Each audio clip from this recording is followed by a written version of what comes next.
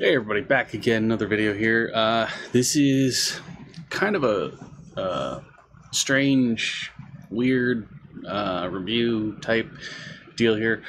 This is Lackluster. This one was just put up yesterday. This guy says that he just bought this Jeep and that he's just driving home. This officer did the pullover. The officer here, Mr. Flashlight here, he heard the call and decided, I'm gonna go almost 100 miles an hour. No lights, no sirens, no nothing. Travel a couple miles on the highway, blowing past cars left and right to get here so that I can hold a flashlight on this guy's back. Now, this officer says that he didn't know that this guy had a pistol on him, and this officer here says, "Oh, I never saw it," but it's literally right here under his hand. The officer's got his light on it. It's right there. They argue back and forth. This gentleman here, he argued when the officer told him, "Give me your driver's license," and the guy reaches back and he pushes a rifle out of his way so that he can reach down and grab his backpack that has all of his stuff in it. The cop, as soon as he pushes the rifle, Baldy McBaldson here yells at him, says, "Don't you touch that rifle." He's like, "I have to move the rifle to get my ID." And the officer goes, "Unlock the door. I will search your bag for your stuff." That's not how it works. That would fall under a violation of the Fourth Amendment, search and seizure, because he can see through the windows. The officer Flashlight was at the passenger side. Flashlight looking through the window. Looking in the window, watching his hands. He was at the driver's door, looking through the back window, keeping an eye on both. If he can see the rifle and see the man and other officers on the other side looking at the exact same time, it is covered. There is no reason for this retard mouth breather to go, "Unlock your doors, I'm going to get your stuff for you." That's not how it works. Yes, the officer can go and say, "For officer safety, I'm going to request that you unlock the doors so I can take this firearm out momentarily so that you can retrieve your bag." That's how that goes. But instead he says, "Unlock the door so I can search your vehicle for your ID." That's illegal. He's trying to get, "Oh yeah, sure, I'll unlock it, you can search." That way he can continue in his search and try to find something. Later on in the video, we've got them arguing back and forth. He's doing this whole thing. You can't search, you can't do this. And the officer says, "I'm not searching, I'm looking for your bag." Looking is searching. Searching is looking. You can't have one without the other. You can't look for his ID without searching, because unless you're blind until you can see just the wallet, it's a search. This is where this whole thing falls into play here. Again, where is it? Right when he turns here, lights are on. The officer says, "I never knew that he had a firearm," yet he keeps the flashlight on the guy's lower back pretty much the entire time. Then when he turns to talk with Officer Flashlight, You can clearly see the firearm behind his arm. So the whole "I didn't know that he had it" is bull. Here's the officer. Here is the officer's body cam footage. He looks here. He looks over here. He looks all throughout here. The guy says it's in a small gray bag. He picks up a large black duffel bag and starts rooting through it. And he goes, "Oh, it's not in here." And the guy goes, "That's not the bag. I said it was in." So the officer is ignoring things. And he says, while the officer is searching, "I need you to put your hands on the back of the vehicle." And when he's got him against the back of the vehicle, his pistol's right there. It's right there. This little decal of the Mountain Brook PD, it's right there. There's the handle of the firearm. There it is. It's right there. They're saying, "We didn't know that he had it." But this officer says, "Keep your hands on the car because I don't want you reaching for that firearm on your hip."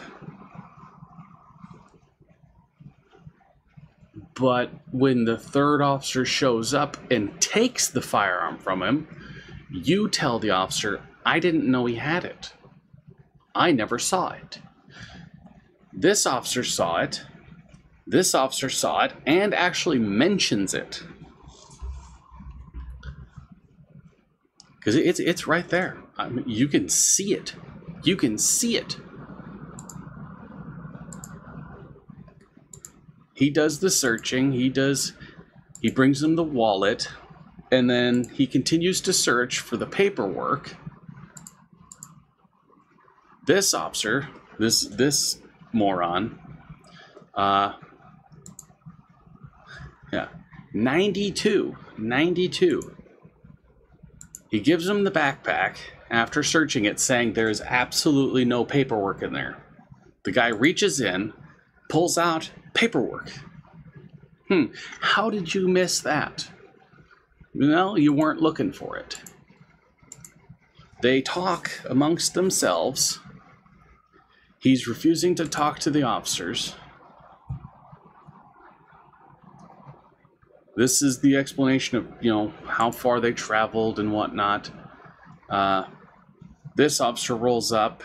He gives the officer a spiel about how the guy is non-compliant. Well, yes, he's being a dick about it, and he's not quite correct in his complaints. He's talking about Second Amendment and this and that, but it is the Fourth Amendment search and seizures. During a traffic stop, you have to present driver's license, registration, and proof of insurance to an officer. This one actually goes a little bit further because the officer issues him a ticket saying that he refused to present proof of insurance. The guy did not refuse. He said, "It is in my phone." The officer said, "Where's your phone?" He said, "It's in the car, or it's in the front seat or on the whatever." And the officer said, "I don't want you getting it. I want to go look for it." The guy said, No. That is not him refusing to give insurance or present insurance. That is him refusing to allow an officer to again search his vehicle. The officer already searched the back seat. He wasn't allowed to do that. That was a crime. Taking the firearm momentarily, he could have removed the rifle from the back seat. Said, "Is this the only weapon that's in the vehicle?" The guy could have said, Yes, I have one on my hip. Go on from there. He takes the rifle out. He goes, retrieve your wallet and whatever. Guy pulls it out. He's got backup there. There's already 2 officers. Have one at the ready, have the other watching, flashlight, and at the ready, just in case. These officers are acting as if the Second Amendment and the Fourth Amendment don't exist. And that's a shitty thing. Then the third officer shows up. He says, well, he's not doing this, he's not doing that. So he walks around the vehicle and he goes, his wheels, his tires are bald. You might as well write him a ticket for that too, since he wants to be such a dick. That statement on camera. It's on the dash cam footage from this officer's vehicle. It is on 2 body cameras. That is what is called retaliatory. There's a big spiel, but it's a retaliation against him for exerting his rights. Retaliation is an offense that can either land an officer on suspension, or it can have them decertified. There was an officer, I want to say, Yuma. In Yuma, he did something similar, and he was decertified. He had to wait. I think it was a 5-year thing before he can go back to the police academy and get recertified because of retaliation. It falls under the same thing as a retaliatory stop. Guy flips an officer the bird as he's in a parking lot, pulls out, gets on the road, cop pulls him over, and so on.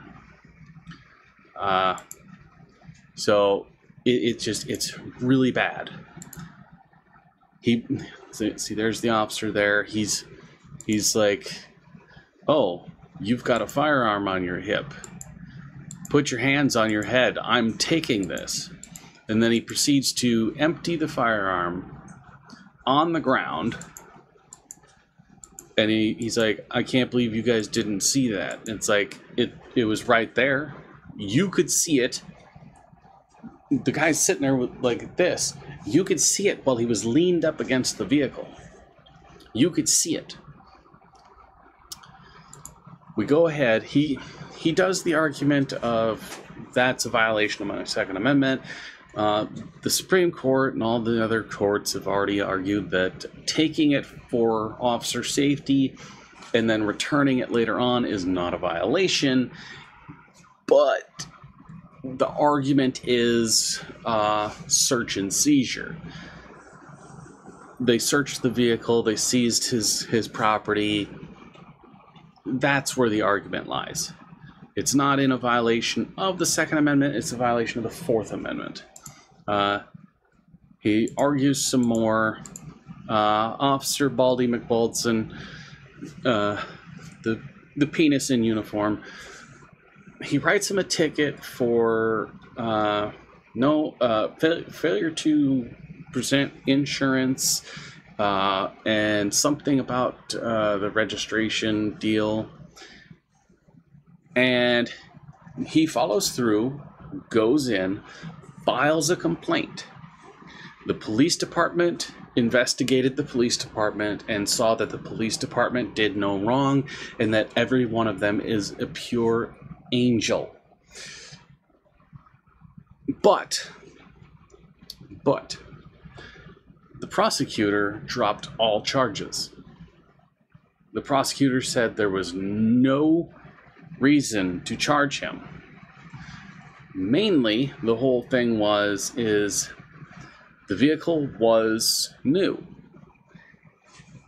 He handed him the paperwork. He was willing to comply. It was the officer telling him, do not comply as I'm telling you to comply, that screwed everything up. He moved something out of the way so that he could get to the bag, and the officer said, don't do that. I will do it for you. No. They go on for quite a bit here, and it's the back and forth. Then after he had wrote the tickets, the officer broke the law and committed a civil rights violation by then running the serial number of the firearm that was not it had nothing to do with the traffic stop. It had nothing to do with any of it. The tickets were done, and therefore the stop was over under constitutional law. Once the tickets are finished and it is a completed stop, they cannot hold him for any longer. He decided, I'm going to write these tickets, print them up, fill out what I need to fill out, check marks wise, and get it all put on the thing.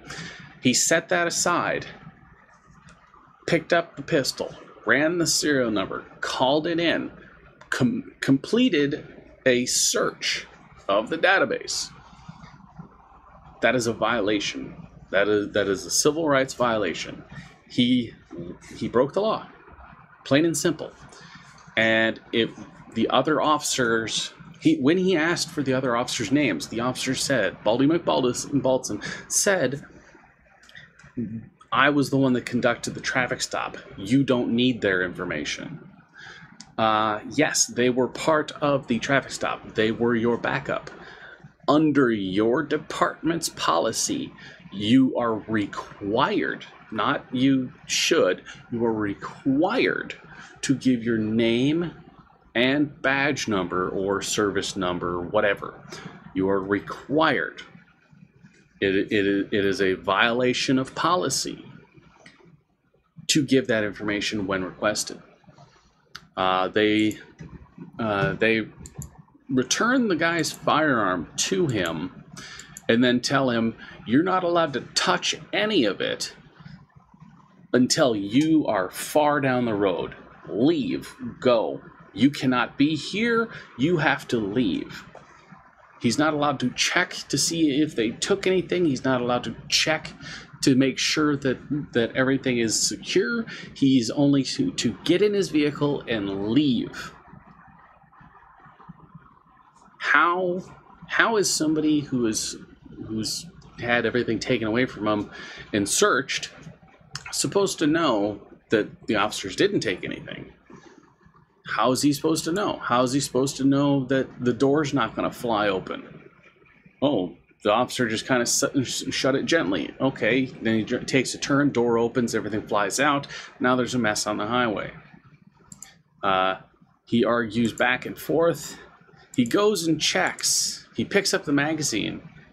The magazine is missing a bullet because it was chambered. And then the officer goes, no, I put the bullet back in the magazine. I did. I put it back in the magazine. Well, no. When you racked the firearm, you picked up the magazine and the bullet, and then you took the gun, the magazine, and the bullet, and you set it on the dash of the cruiser. So a round is missing, so technically that is theft. They stole his property. They seized ammunition from him, which is a violation of the Constitution. He argues back and forth, and the officers tell him, kick rocks, fuck off, get away from this scene. This is now our little meet and greet area. You're not allowed to be here. And they tell him to leave. And right after that, he pulls away, and they begin to sit and have a little powwow meeting about how he was a piece of shit and how the two officers that started the stop were stupid because this one officer saw the firearm and he goes, why didn't you guys see it? And the officer goes, well, he had his back to me, I didn't see it. And it's like, but you could see it when he got out of the vehicle. You could see it when he turned to the side. It was right there on his hip. It's clearly visible. Then the other officer who had your back was behind him with the flashlight on him the entire time, just sitting. He's literally flashlight on it. And he's looking at the officer, looking at the guy, looking at the gun, looking at the officer, looking at the guy, looking at the gun. He's doing this. And then he goes, I didn't see it. I didn't see it. And then the officer's like, he had his back to me. He got out of the vehicle and he just kind of walked and he kept that side of his back away from me the entire time. And it's like, no, that's pretty much a lie. They talk about how this is the information from them. It has been reviewed by people of the thing. It's constitutional, reasonable, and aligned with appropriate procedure and protocol, which is bullshit. And then the information pops up where all charges had been dismissed. You don't dismiss and drop all charges and all tickets and all citations if you have a leg to stand on. But I'm glad to know that the guy has contacted an attorney, is looking at suing the department for the civil rights violations. Could he have handled it better? Oh yes, definitely. He was about 2 steps into being a complete douche nozzle. But you know, everybody's allowed to be a dickbag. Everybody's allowed to be an asshole. But during a traffic stop, all he had to do is say, "Yeah, my ID's in a backpack on the floor behind my seat. There is a firearm back there. If you want, your officer's there. You're here. I'll just reach slowly and grab the bag, and I'll pull it out." And I will open it on my lap in a position where you can see. You gotta treat them like they're toddlers, because sometimes officers are fucking children. Sometimes they are. I mean, I know plenty of people that are fucking children. They're just ridiculous. They're stupid. They throw a fit, and if they don't get what they want when they want it, it's, oh my god, you're doing this, and it's bullshit. The guy could have handled it way better.